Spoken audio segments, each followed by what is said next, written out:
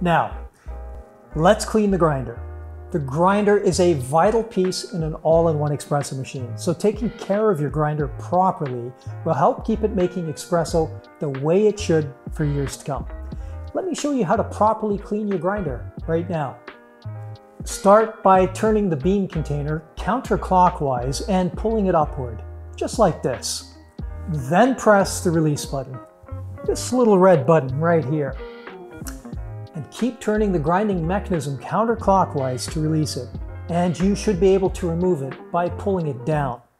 But remember to remove the grinder from your 5700Gense with caution to avoid dropping and possible breakage. In the event of breakage, use one of the enclosed extra grinders. That's right, we have prepared 2 grinders along with the machine. Now let's turn the grinder upside down and rotate the coffee distributor clockwise to release it from the grinder, just like this. There's a cleaning brush that comes with our kit. Use it to clean all accessible parts of the grinder and the coffee distributor carefully. Alright, after you're done cleaning, let's place the coffee distributor back to the grinder by rotating it in a counterclockwise direction. There you go.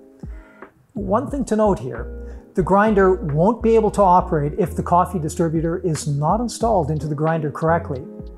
And here, let me show you how to install the grinder back into the machine.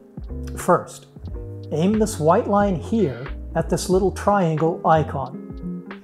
Gently push upward as far as it can go and hold the grinder in this position. Now, you may turn the dial in a clockwise direction all the way until you feel some resistance. Just turn a little more and you should hear a click sound. Take a look at the grinder indicator. If it appears to show white light, you have installed the grinder correctly. Last but not least, let's install the bean container back onto the machine. Just make sure all the parts need to be completely dried out before putting them back.